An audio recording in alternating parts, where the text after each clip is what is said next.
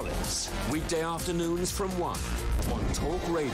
7 minutes after 3 o'clock. Now, Harry Miller, former police officer from Humberside, was investigated by the police over a poem that he posted on Twitter. A cohesion officer from... I slipped on the word because I have to remind myself that such a thing exists.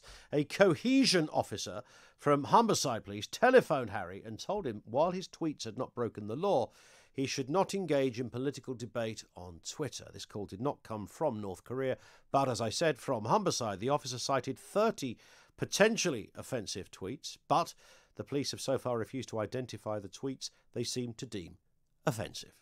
Although no crime was committed, sharing the poem online was recorded as a hate incident. They're called non-crime hate incidents.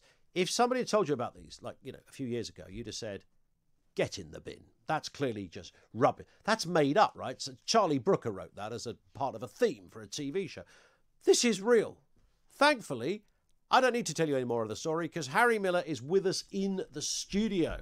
How are you, Harry? I'm here in the flesh, mate, and loving it. Loving it. Non-crime hate incidents. The very term is absolute nonsense, isn't it? How can you have a non-crime hate incident? So in other words, it's just an incident. It's an incident. It's an incident. What has that got to do with the police? And of course, before I sort of discovered that I'd been saddled with one of these things, nobody knew that that they were a thing.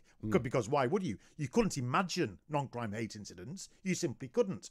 But they are. And there's at the end of, I think it was 2020, there were 140,000 of us with these non-crime hate incidents. So a few months later, there must be at least 200,000, maybe a quarter of a million with us. And what is so horrible about them is that they are attached to us as individuals. So, for instance, my record, and it's called a non-crime crime record, get your head around that, Mr. Orwell. It names me as the offender for the offence of the crime, non-crime of trans hate. I don't understand what any of that means. But what is terrible about this is that the College of Policing argued at the Court of Appeal as late as March of this year that because I have one of these non-crime hate incidents against my name, I should be barred from doing certain jobs. Really? So my career path must necessarily be limited. So even though I myself am an ex-police officer, I could not apply even to be so much as a special now because of my clear, obvious hatred towards the trans community. In fact, I couldn't even apply successfully to be a lollipop lady or a lollipop man. In fact, I probably could apply to be a lollipop lady because then I'd be a trans lollipop lady, wouldn't I? Yes. But I can't, because they would be so afraid that if they gave me the lollipop, okay, and the white frock and the hat, that I might accidentally kick some trans child under a bus because I am that dangerous person who because of your hatefulness. Yeah, because I'm a hateful person. And what's even weirder is that the College of Policing guidelines define hate as dislike, ill will, ill feeling, like so. If or simple opposition to an idea. So if I oppose the notion that trans women are actually women, that is interpreted as aggression and hostility and hate. So we've got a whole sophistry going along here. And the end result is that I'm not allowed to work with any organisation that might employ trans people because the police will reveal it on an enhanced DBS check. That is terrifying. And despite the fact that in the real world you don't have a hateful bone in your body and you don't want to discriminate against anybody, somebody somewhere has decided that because of a poem that you wrote, therefore that makes you worthy of this status. I didn't write the poem. I didn't write it. It wasn't. It was classed as a limerick. It wasn't a limerick. It was a piece of feminist doggerel that one day I just happened to retweet. I couldn't remember doing it, but apparently I had. It was on mine. I'd done it. That's fine. And this was classed as being so terrible that without police intervention, now get this, without police intervention, I was on stage 1 of a 5-step journey which ends where? Guess where? Genocide. That was the argument made by the College of Policing, that because I'd tweeted, for instance, I was assigned a mammal at birth, but I identify as fish. a bit of, just me being sarcastic. This was step one on a 5-step journey that ends in Auschwitz. Okay, but on the way there, of course, we have to go through the risk of me stabbing somebody, because when we asked the police, why are you recording these non-crime hate incidents? Yeah. They said in order to prevent escalation to crime. Okay, so what crime do you have in mind? And the only crime they had in mind was the stabbing of Stephen Lawrence at the bus stop.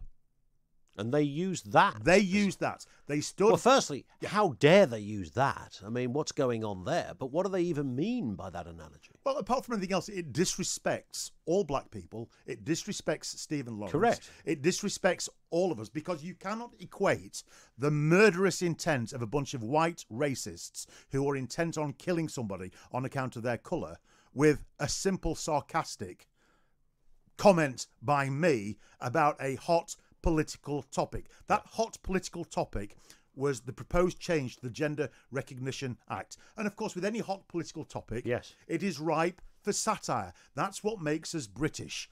One of the things we love is satire. We have a rich history of satire and comedy. And I was simply engaging in that. And for the police to then equate that with a brutal, murderous, racist stabbing is utterly offensive. But of course, this is what the police do.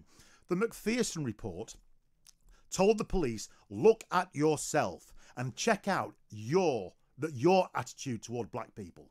But rather than doing that, what the police did, they deflected the criticism on them and told us to check our thinking, literally, because that's what the police officer said to me. He said, you haven't committed a crime, but I need to check your thinking.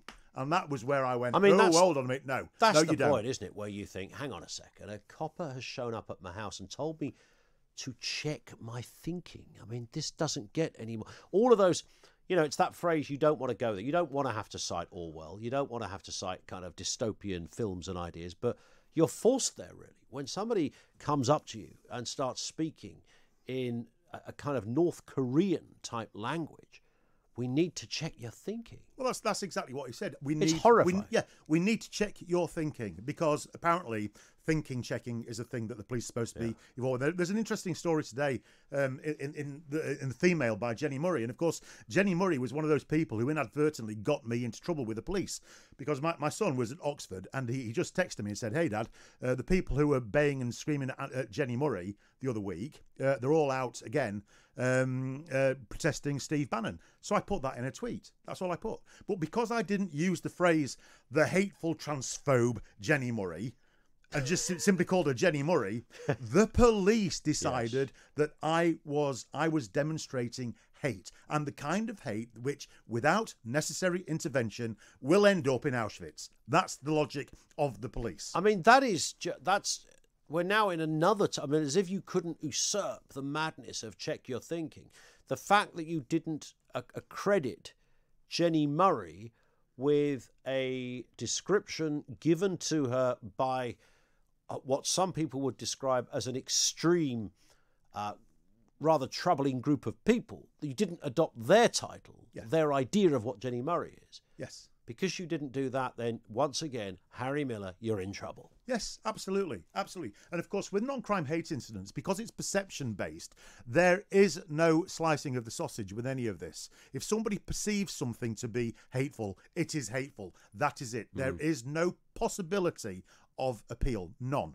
That's it. Even though I went all the way through the High Court, and even though Humberside police were likened to the Stasi, the Cheka, and the Gestapo, and even though the judge says there was not a cat in hell's chance of Harry Miller escalating to anything that was even remotely criminal, Humberside have decided that they have kept my non-crime hate incidents on record, regardless in of case. that, because they can, simply because they can. Now, what was interesting is after I beat the Chief Constable of Humberside, Lee Freeman, he kindly invited me over for coffee, which was very nice of him.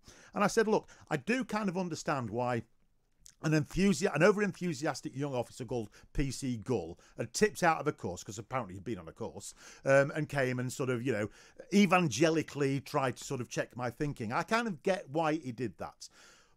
But I said this, why, when I sort of resisted and it hit the international news, why did somebody up the chain of command not apply some common sense? And Chief Constable Lee Freeman looked me in the eye and said, Harry, you're an ex-police officer. You should know that common sense is not an appropriate tool for a police officer.